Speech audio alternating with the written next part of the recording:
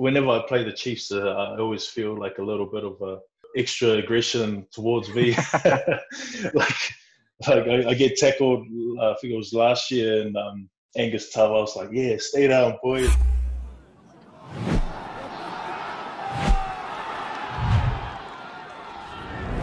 You know, there are obviously things you can keep working on while you're in isolation, but also skills and everything like that. And just sort of getting out there with your mates is, well, the last part's impossible, but it's tougher in general, right?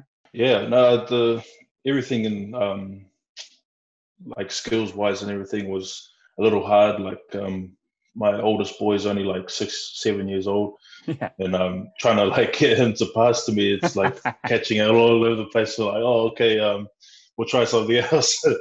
But apart from the skills, everything else has been going pretty well. Like I'm feeling pretty good, Nick, and yeah, just can't wait to get on the field with boys again. Yeah. And now that you finally have sort of a start date for this new competition and presumably a start date for when you're training, that must be, you know, it's the light at the end of the tunnel. That must be pretty exciting.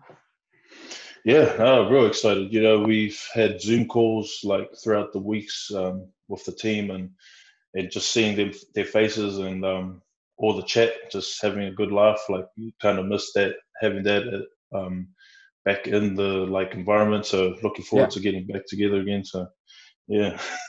Yeah.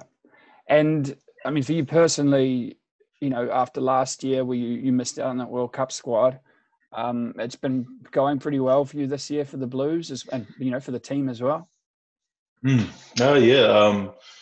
What's called for the team, I think it was a great job from management and the leaders in the team with dealing with the whole connection side of rugby, like off the field. In the past, I don't know. I only just came to the Blues last year, but and we were pretty tight last year. But this year was like a whole different vibe than last year. Like everyone's been real close, and after those 2 wins in South Africa, I think from there on it was just like everyone was able to really get the ball rolling together and work for each other. So yeah, been pretty happy with this year. And you guys had 2 pretty tough first up games against, you know, the Crusaders and Chiefs. Unfairly, to be fair, you probably had a few people saying, oh, you know, same old Blues kind of thing. But when you have those 2 tough games straight away, it's going to be pretty hard for any team to go, you know, 2 out of 2 or even 1 out of 2, right? Yeah, no, it's those 2 teams, like this whole competition with just New Zealand derbies, that's what everyone wants to see. So hopefully this time around we can be ready to perform like we did coming off before the whole lockdown. But yeah, I just see a whole big difference in last year to this year. Like beating the Stormers, being, you know, undefeated until they met us was a pretty good thing to achieve. And going back to South Africa hasn't been done in a long time for the Blues. And just seeing good things all around this year, like on and off the field. And hopefully we can bring back some old, like times were old when Auckland used to be real dominant. We can bring that back, hopefully. Yeah. And I think your first match, is that up against the Hurricanes? Hopefully Bowden's back and we'll probably bring a little bit more hunger for them to try and beat us with Bowden back in the mix, but we'll see how that goes. Yeah. And with that, and of course the fact that you guys did beat them, they're going to be the ones gunning for blood in that match, right? Yeah, definitely. They definitely don't want to go 2 losses against us, and to take a loss at home. I think it's been a while since the Blues beat Hurricanes down there, but yeah, they'll definitely be gunning for us round 1. And looking at your performances personally, while you never want to, you know, miss out on international selection or selection at any level, the beauty and I guess the curse of it is that you get that full preseason in before Super Rugby. Yeah, no, I really enjoyed it. Like, got into good shape during the preseason and was able to like learn everything with the team. Like, it was kind of hard for me to come from 2018 to 19 to the Blues and not do the preseason and kind of get a feel for everything. So I was glad to do that in the last year for the 2020 season. Yeah, I felt a lot better this season than I did last season. Yeah.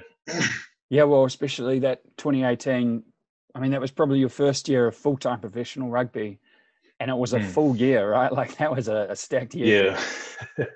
you. Yeah, it was nonstop, like not being on a contract, like I had like a lot of small niggles here and there, like when I was injury replacement in the Chiefs, but I wouldn't talk about it because like I knew, if they find out like I got a bung ankle, they're gonna be like, oh, just rest it off, and then I'll probably end up falling out of the picture and not getting paid. So I was just like, oh, if I got a sore ankle, I better just ice it up for an hour or something, like make sure I'm ready to go next week, because I'm not gonna try and give up this whole week to week kind of payments and stuff. Like I need to extend my little contracts every 2 weeks. So For you, that whole season, that 2018, probably while it was obviously incredibly stressful, it also every week when you got the call that you were going to play a game or that you were needed for the Chiefs, or then later on that the All Blacks needed you, you must have been like, whoa,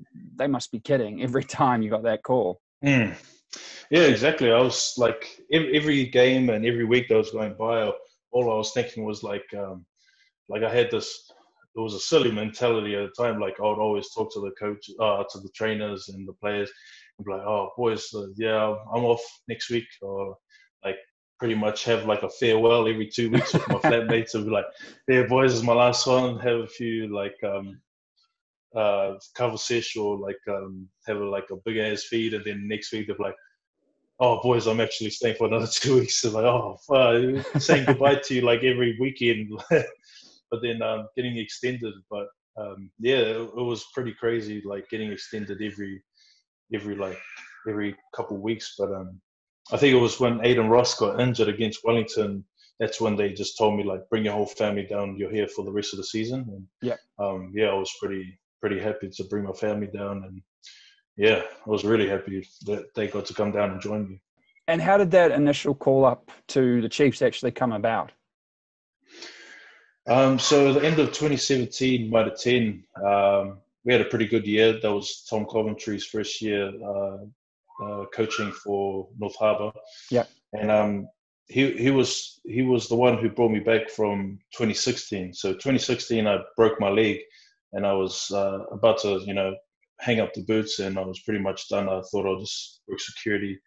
That was it for me. But Tom Coventry came at the end of 2016, getting ready for 2017. And he found me and told me, I want to sign you for 2017. And I was thinking, oh, I've got a broken leg, I don't know if I want to play anymore. And he's like, no, I've seen what you could do. I want you to come back and I'll get you fixed up. So he got me in touch with Matt Wenham. He's the physio for North Harbour now. And he pretty much turned me around from a broken leg that was meant to be like, I think, 9-10 months recovery. It turned it into like 6-7 months, and I was running again. And unfortunately, 2017, like we did pretty well, but I never got picked up for any contract. No one was looking at me. And Tom Coventry was as a friend of Colin Cooper, who just started coaching the Chiefs, and it was almost a favor. Like Tom Coventry called up Colin Cooper on my behalf and was like, I got this kid, he's a prop, I just want you to have a look at him. And Colin Cooper already had all his props, he had Otumoli, Kane Hames, Mitch Graham, like he had all these loose heads that was already sorted. But he just told Colin Cooper, like as a favor to him, just take him for preseason, see what you think. So I signed a contract for I think just for the preseason for the Chiefs. And then during that preseason, I think 4 or 5 props got injured, like just in that preseason. Yeah. And then all of a sudden, Colin Cooper asked, you want to stick around? We might need you to play a game soon. And from there on, I just thought, okay, yeah, sure. And then once I played my first game, I pretty much was there for the whole season. Yeah. And it must have been hard as well, leaving the Chiefs, having sort of made it into the All Blacks and known how much progress you'd made with that Super Rugby side. Yeah, for sure. But I loved my time down there. I loved the culture, the teammates. I'll never forget what all of them's done for me. And but like I said, like I would have never been in the Chiefs if it wasn't for Tom's call to Colin Cooper. So Yeah. Loyalty is a huge thing for me. Like I'll never forget what North Harbour's done for me too. So like leaving North Harbour is something I would probably never do either. So yeah. Yeah, and that's the beauty of you know, you've built those relationships with the guys at the Chiefs, and the fun thing, I guess, about being in that front row is when you go up against, you know, former teammates of yours, is you know that actually in those scrums you are going to be literally going head to head pretty much, right? Mm. Oh yeah, definitely. That whenever I play the Chiefs, I always feel like a little bit of a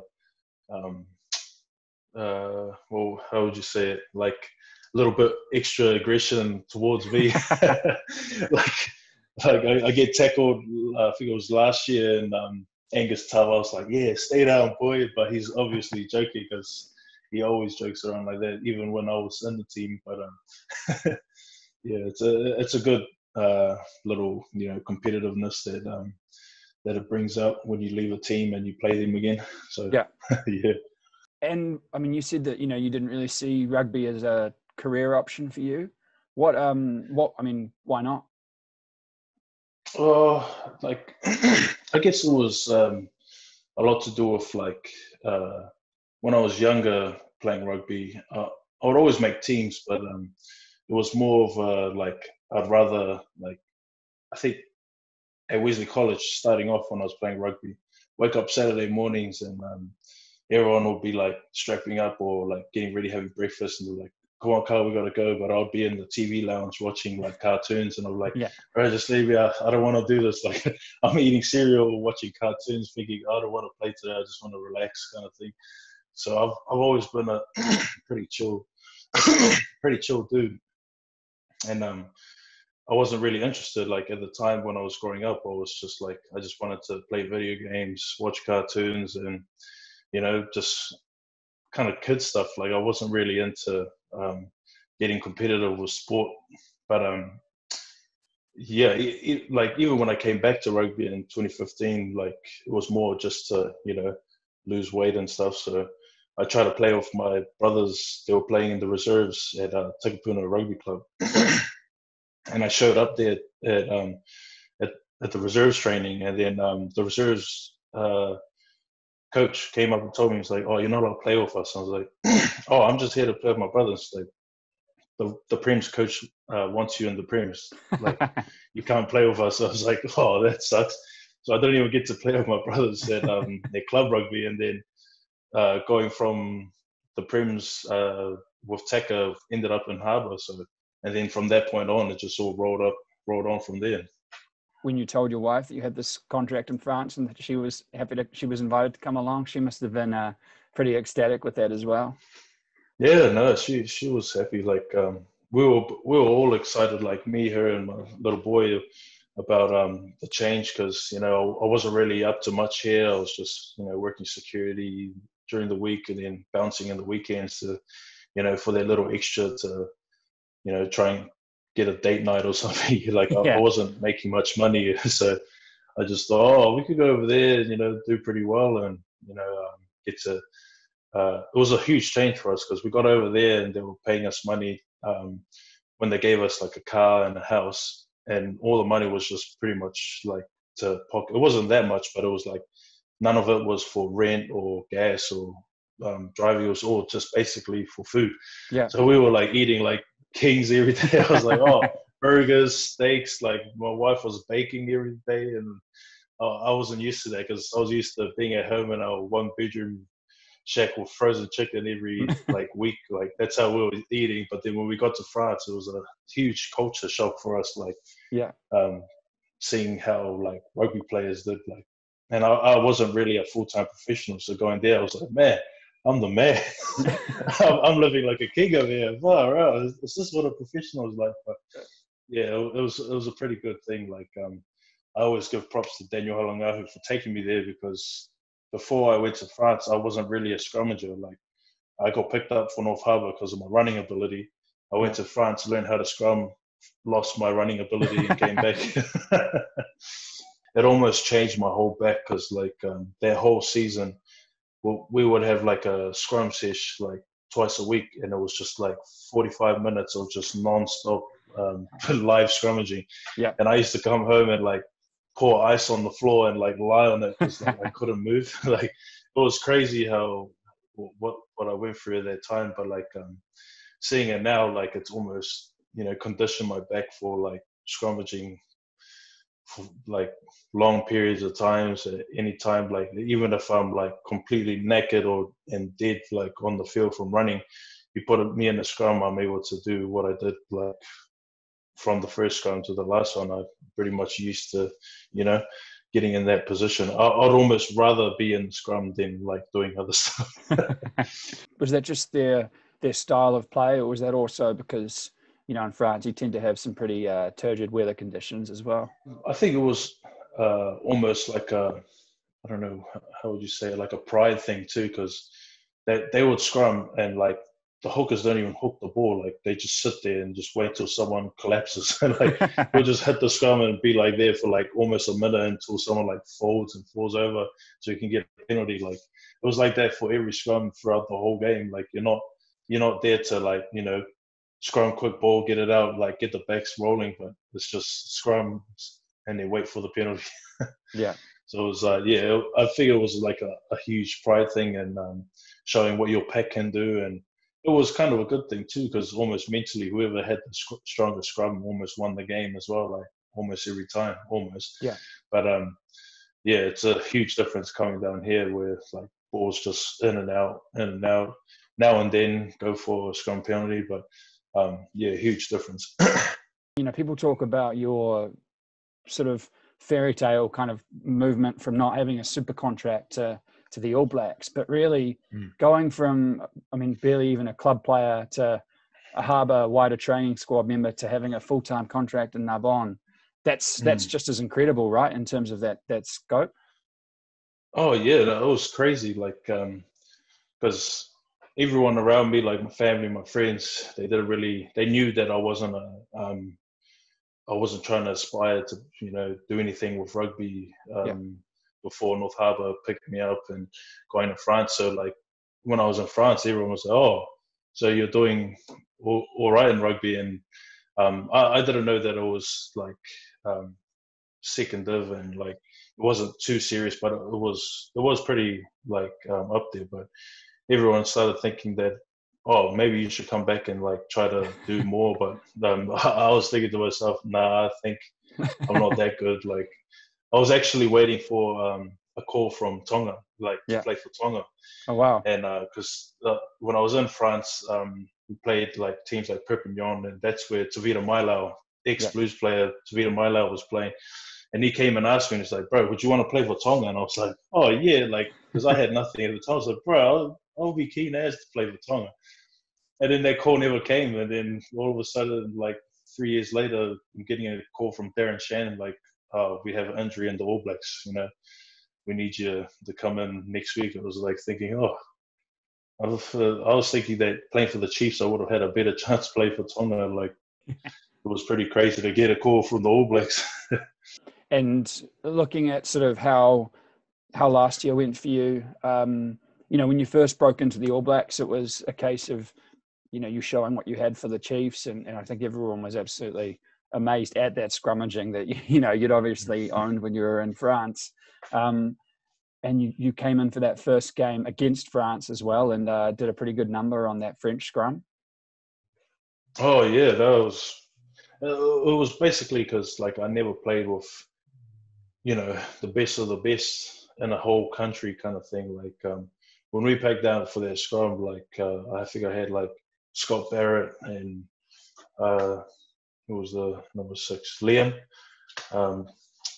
Yeah, I had those guys behind me, and man, all I did was just fall into the scrum, and I just felt all the like push coming from my back, and I was just like almost running forward because I couldn't even hold them back because they were pushing so hard. Like, yeah, it was basically all the guys behind me because I didn't really need to do anything except channel what they gave me.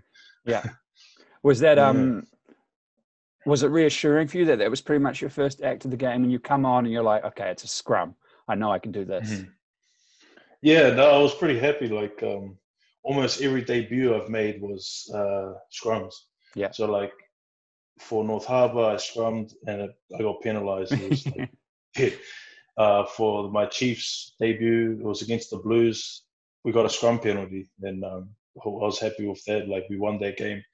And then with the Blues, it was I can't remember who I debuted against, but yeah, I jumped in after a scrum. Like I didn't start that game either, and with the All Blacks, it was off the bench and jumping into a scrum. I was just thought like, oh, I've done this plenty of times before.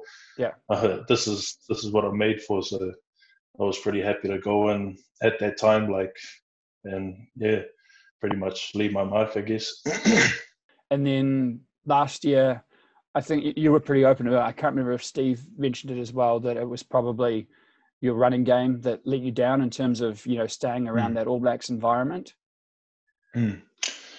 Yeah, I've always been like a believer in like, core roles being like the most important thing for a player. Like, and I always knew that like my core role was scrummaging, line outs, mauls, which was something that I always pride myself on. But like, I didn't really see the importance of like having, players doing other players' jobs. Like, I'm not that talented, and you can't have like a forward pack of all number sevens or like, kind of thing. Like you got to have like guys that do their job, which is why I saw why Owen Franks is one of the best tie heads we ever had. Was like his core roles he did perfectly. Anything else was just a bonus. But like when you're asking guys to do, things that are outside of your core role, it's like it shouldn't be an importance. But I guess that's what coaches were looking for at the time. And I tried, like I try to, please coaches with trying to do things that they want me to do. But I'll always, be grateful for, Mike Cron and Steve Hansen for bringing me in. But like they just had a different thing in mind at the time. So I had no problem with, not making the All Blacks at the time, because it was like, oh, they know what they're looking for. They know what they're doing. So, that's none of my business. So, yeah. I guess it's what happens with the how the game evolves, like all the time. They want to try and get one up on it, but yeah, I don't know how it goes with other countries. Like South Africa champions, I don't know if they're the most mobile props you're going to see in the game. They just do their job, or like I don't know. Yeah, but like I think just like New Zealand was ahead of the game from every other country before, it's just something in the works to try and get ahead of it again, like in the future. So yeah, I guess it's a future thing for props to be like that. But I guess I'm just more of an old school. Yeah. Is it something that you really enjoy? Do you love getting sort of stuck in and I mean demolishing the other team basically? Oh yeah, I've been a prop like pretty much my whole life, and I've always loved like sticking my head in like a place where like I just feel like a force, where I just want to try and get as low as I can and like try and stop it. It always like excites me to try and stop things that are moving forward, and yeah, we've been pretty lucky to do that as a Blues pack. Like this whole year, like everyone been trying to, get through our mauls, but we've been able to stop it. And I've been loving, throwing my head in those places and getting into the scrums. Yeah, I've just loved doing that my whole career, pretty much.